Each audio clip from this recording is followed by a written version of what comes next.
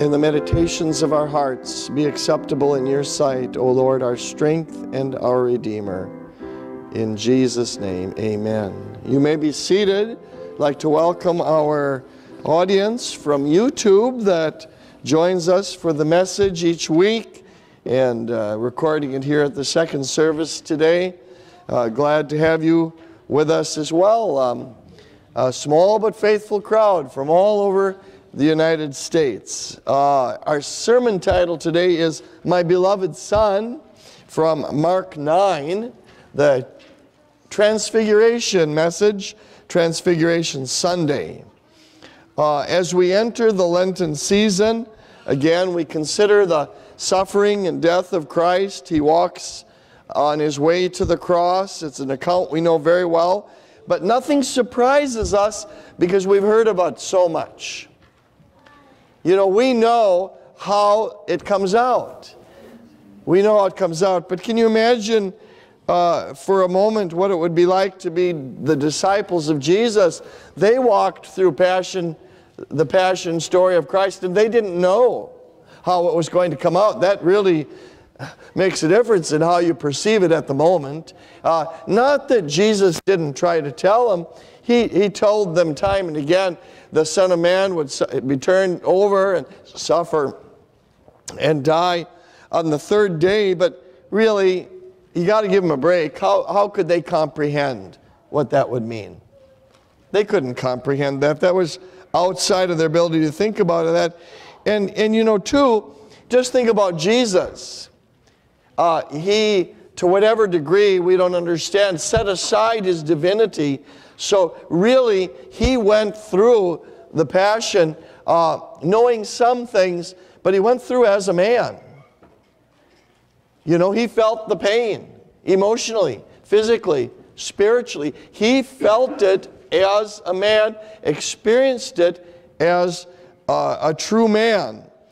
So God did something special for Jesus and the disciples. They went up on the mountain.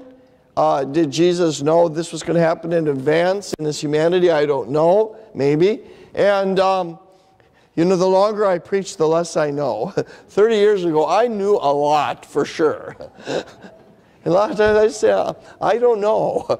And they got up there, and all of a sudden this transfiguration event took place when he shone with brilliant heavenly glory. Probably still toned down, you know, not full throttle God, but still they saw this glory, and Moses and Elijah were there, and it was an amazing event for those three disciples to experience ahead of what was about to come to them. And then that voice spoke, "This is my beloved Son, the Son whom I love. Listen to him." And on this Valentine's Day, thinking of that theme of love, my beloved Son. That feels good, huh? My beloved Son. You like to hear that, don't you? I love you. You are special to me. That feels good to hear that. It's reassuring when times get tough down the line to know that you are loved and cared for by someone, especially someone who's watching out for you. And we'll see the theme of love here from Calvary all the way to Calvary. There's a song that puts it this way. I think it's kind of neat. Oh, the love that drew salvation's plan. Oh, the grace that brought it down to man. Oh, the gulf that God did span at Calvary. I'm no great theologian, but I think I'm correct in saying that love is God's primary attribute, because it's his holiness that can't have our sin in his presence, but his love made a way for us to be children of God and to be declared righteous and clean and forgiven in his sight and go to heaven. Well, my beloved Son, let's look at it together. And the first point I want to make is he's God's beloved Son because he's divine. Because he's divine. Mark 9, verses 2 through 4. After 6 days, Jesus took Peter, James, and John with him and led them up on a high mountain where they were all alone. There he was transfigured before them. His clothes became dazzling white. That's how this translation puts it. Dazzling white. Whiter than anyone in the world could bleach them. And there appeared before them Elijah and Moses, who were talking with Jesus. Which mountain? I don't know. Some say Mount Hermon, way up by Syria, but most scholars seem to think it's just one of those mountains in the center of Israel somewhere. And I don't know, Mount Gerizim or something like that. How can we describe who Jesus is? How can we describe who Jesus is? It's very important that we get it right. The great theologians of the ages have come up with various descriptions of how the Trinity, I understand that Jacob had Sunday school today about the Trinity. Is that right? And how it all works, you know. And they've come up with, after a lot of Bible study and discussion, carefully weighing their words, descriptions of who God is and who Jesus is. Now, there's one in the Athanasian Creed. Now, I guess once a year you're supposed to repeat the Athanasian Creed. Maybe I'll get the courage to do it sometime, but it's a long one. It's really long. And I'm going to just read you one paragraph of how the great theologians at a time when they wanted to make sure that the belief about Jesus was correct and not heretical. This is how they describe in words, who Jesus is. Now, this is just one paragraph of a many-paragraph creed. It is also necessary for eternal salvation that one faithfully believe that our Lord Jesus Christ became a man. For this is the right faith, that we believe and confess that our Lord Jesus Christ, the Son of God, is at once God and man. I'm hanging on so far. He is God, begotten before the ages of the substance of the Father, and he is man, born in the world of the substance of the mother. I'm losing it now, but I'm trying. Perfect God and perfect man, with reasonable soul. And of course, the definition of reasonable there probably has to be the definition of 1,000 years ago and not the definition of today. With reasonable soul, human flesh, equal to the Father with respect to his Godhead, and inferior to the Father with respect to his manhood. Although he is God and man, he is not two Christs, but one Christ. One, that is to say, not by changing the Godhead into flesh, but by taking the humanity into God. I think that's kind of neat. Not bringing God into a human, but bringing humanity into God. I still don't know what it means.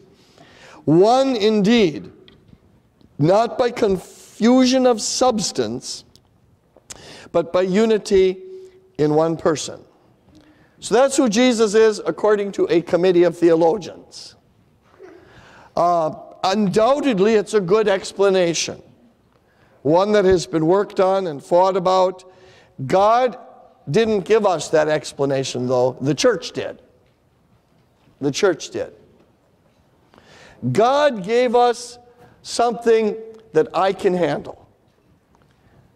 I'm not saying this isn't important, but God gave us something that I can handle in describing Jesus. He gave us Matthew 9, verses 3 and 4. Who is Jesus? His clothes became dazzling white, whiter than anyone in the world could bleach them. And there before them was Elijah and Moses, who were talking to Jesus. Who is Jesus? Someone who ate and walked and talked with the disciples, went on a mountain, became dazzling white and radiant, and talked to Moses, who had been dead for 1,500 years. And all I go is, wow, that's Jesus. Wow. Gives a picture that I can handle. white as LED headlights, as a welding arc, white as a lightning bolt, talking with Moses, talking with Elijah. Wow. The disciples knew that Jesus was a man. I think they suspected he was divine. But this sealed the deal for them. This sealed the deal for them. Erased the doubts they were struggling with. He is God in human form. And that is exactly what they needed to know for about what they were going to face. And that's exactly what you and I need to know and be reminded of day after day. This very human Jesus is also God, and he went to the cross by his choice. He went to the cross by his choice. And he allows suffering and challenges in your life and mine by his choice. Not that he's not able to change it. Amos Dyrud was the first real long-term dean of our seminary back in the 1960s. They brought him home from the mission field in Madagascar where he was teaching pastors, and he became the first Free Lutheran dean of the seminary. He had just kind of retired before I went to seminary in 1984. And Mark Antel, did you have Amos Dyrud as the dean when you were there for seminary? Was he still dean, or was Dr. Munseth? Yeah, the first year he was, and then Dr. Munseth. So you're kind of the end of the Amos Dyrud era, aren't you? Yeah. Wow, you're older than I thought you were. But anyway, Amos Dyrud, do you know what his favorite hymn was? It's all about this. How Jesus is God but chose to go to the cross. He'd requested. His favorite chorus, at the pastor's conference was, now I forgot. But his favorite hymn, I remember that. His name is wonderful. He always wanted that one for chorus. But his favorite hymn was this. He could have called 10,000 angels to destroy the earth and set him free. He could have called 10,000 angels, but he died alone for you and me. The disciples would realize after the transfiguration that everything Jesus went through all the way to the cross and at the cross was his choice. It was his choice because he is divine, my beloved Son. And the second thing, he's divine. He's the beloved Son of God because he's fully human. He's fully human. Mark 9, 5 through 8. Peter said to Jesus, Rabbi, it is good for us to be here. Let us put up 3 shelters, one for you, one for Moses, and one for Elijah. He did not know what to say. They were so frightened. Then a cloud appeared and enveloped them, and a voice came from the cloud. This is my Son whom I love. Listen to him. Suddenly, when they looked around, they no longer saw anyone except Jesus. The King James says, they saw Jesus only. Jesus only. Just there he was in his full humanity again. The old Lutheran Bible Institute in downtown Minneapolis, that was the theme song of the Bible Institute. It's in our hymnal, Jesus only. It comes from this passage right here. Jesus only. To Peter, what did he call him? Rabbi. Rabbi. Notice, even after the glory that they saw, and even in the midst of the glory, he called him Rabbi. He didn't say, oh my God. He said that later, my Lord and my God. But at this point, he was still his teacher. The disciples knew him as a great and powerful teacher. His words created faith. Think about in John chapter 6, when he fed the 5,000, word got out that they got free food, and the crowds just multiplied, and the whole thing was not going the direction Jesus wanted it to go. So he preached a sermon about eating his body and drinking his blood, and people said, this is a hard statement, I can't take this. I wanted to hear what the menu is for the next meal, and they left. And I added that thing about the menu, but that's kind of implied in there. And they left, and the disciples were there with Jesus, and Jesus looked at them and said, are you going to leave too? And Peter said, Lord, to whom shall we go? You have the words of eternal life. His words created faith in their hearts. He changed their lives. And then Peter blurted out, let's build 3 shelters for Moses and Elijah and you. Why? Oh, there have been a lot of sermons and talks about these 3 shelters, right? Haven't there been? All speculation. It says here that he didn't know what to say. They were so frightened. Some of you, when you don't know what to say, you stay quiet. Some of us, when we don't know what to say, we just start talking. And sometimes I scare my family. I start talking about what I'm thinking about. And I say, no, I'm just thinking out loud. These are just ideas. They'll never come to pass. Don't let me scare you. And that's the way Peter was. He was thinking out loud. Maybe he wanted the situation to endure for a while, like the Feast of Tabernacles. Make little tabernacles, and he'd run down and get the other disciples, and they could get that camp meeting going. Maybe he wanted to build some memorials. We don't know, and I don't know if Peter even knew what he was saying. It was so overwhelming, we know that. And suddenly, the brightness was gone after they heard the voice. Listen to him, my beloved Son. Listen to him. And what did they see? Jesus in all his humanity again. Jesus in all his humanity. And that's what they saw all the way to the cross. And God told them, the Father, listen to him. Listen to him. Listen to him. Their peek into his divinity was done. And now they see the humanity of Jesus again. You know, we all have special memories of spiritual highlights in our life, don't we? I went to a Bible study group in college, and we had some tremendous spring break camps meetings down in Paducah, Kentucky. Jonathan Creek Baptist Assembly. And my, how many college students came to know Jesus, and it was a powerful, powerful experience. And so there's still a Facebook page for all these old timers now who are reminiscing about those great days when God moved mightily in their life. I think of great days I experienced up to Lake Coronas, Paul, at the Bible camp up there. You were there, I'm sure, many times, and the speakers and the move of God and people who were touched, you know, in their hearts by the moving of the Lord at the various Bible camps. In my first church, a lot of the older people were really touched in Barron County, Wisconsin, when they used to have Youth for Christ meetings there back in the 1950s.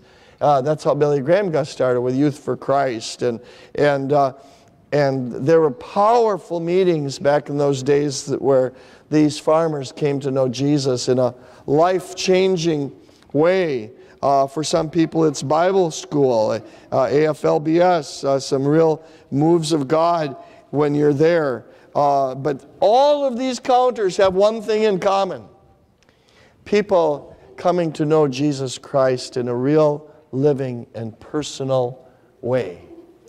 It was interesting, Roger Hoikala and I, where are you, Roger? You're here? Yeah, okay, I got to tell the real accurate version then now. All right, you're here. I got to be careful. It's easy to expand on things like fishing stories. Roger and I were here during WMF, so he and I sat and visited in the office while the ladies met yesterday. And it was kind of interesting, Roger.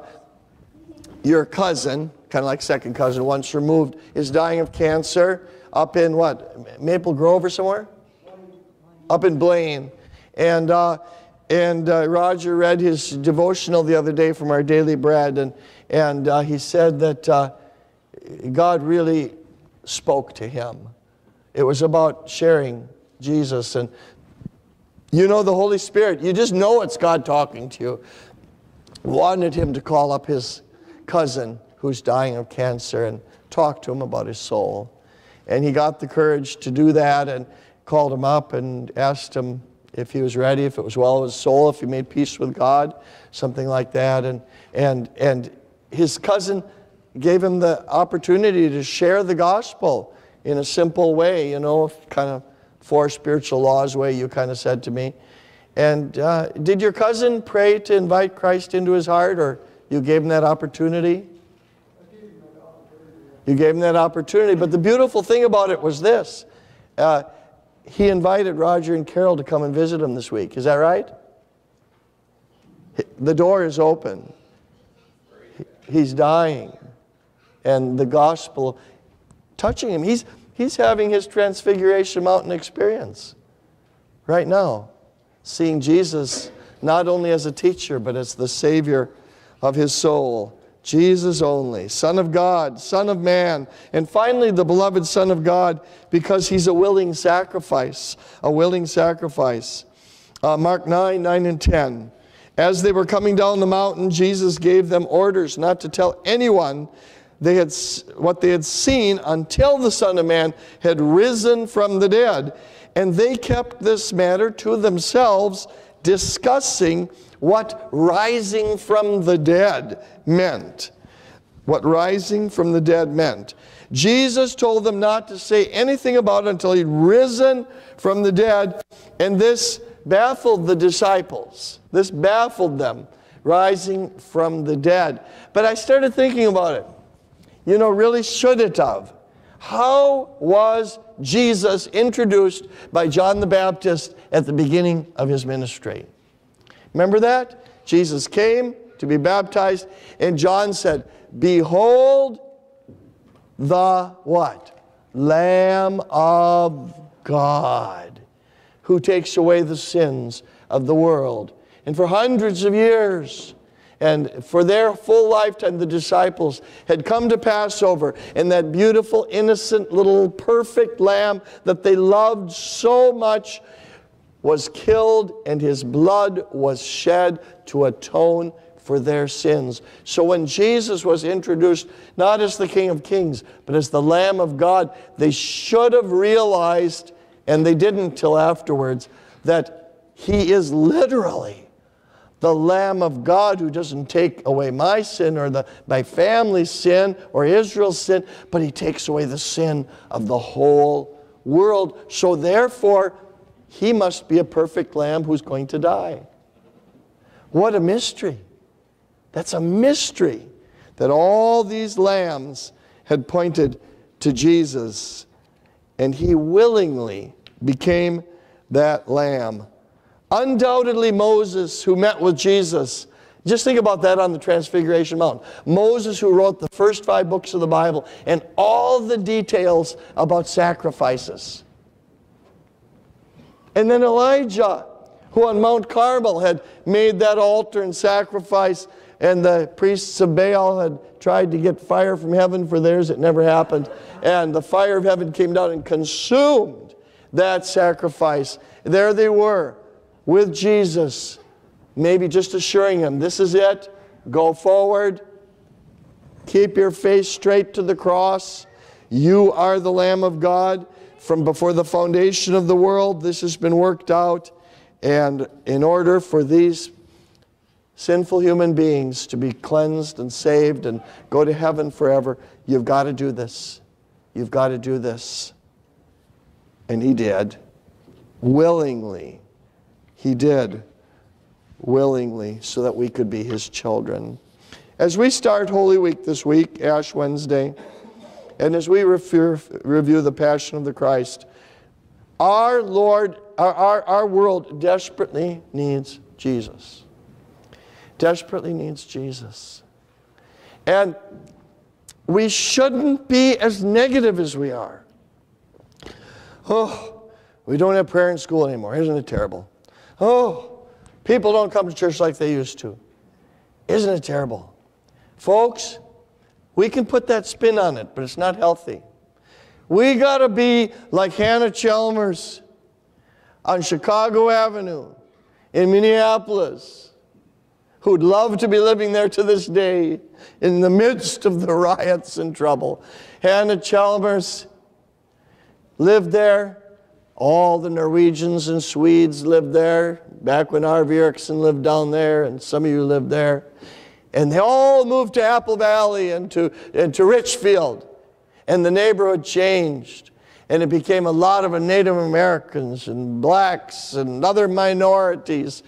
And they said to Hannah, Hannah, you got your little Bible bookstore right there. You live above it right there. Aren't you going to move out with the rest of us? And Hannah Chalmers said, oh, absolutely not. She said, I have wanted to be a foreign missionary all my life, and I've never had the opportunity. And she said, God has answered my prayer. He brought the mission field to me. She was thrilled that her neighborhood didn't know Jesus because she had the opportunity to tell them. What an attitude. What an attitude. So filled with love for the Savior and love for lost souls. Jesus is God's beloved Son, and He loves us very much. And my prayer, 2021, we got that cross out here, that wonderful cross. Now that people can see it again, that some anonymous person cut down the tree that was in the way. He's been blessing people for all these years, challenging people at times too, that cross. And I am praying that 2021 will be the year when God unveils people's eyes and draws them to you and to your homes and to your lives and to this church and to this place here. And 2021 is going to be a year of great harvest of lost souls who come to know Jesus Christ personally as their Lord and Savior, crucified, risen, and coming again with life and liberty for all who believe. I'm excited. May this Lenten season refresh in us that love that we had for Jesus when we first met Him, and excite us about the opportunities that lie before us to invite people here. We'll get the drive-up service going too again in a few weeks, and another opportunity. Now may the peace of God that surpasses all human comprehension guard your hearts and minds through faith in Christ Jesus. Amen. Let's stand together and twice through sing that old-time Youth for Christ chorus, For God So Loved the World. Thank you for worshiping with us today. For more information or to contact us, please visit us on the web at mnvalleychurch.org or find us on Facebook at Minnesota Valley Church.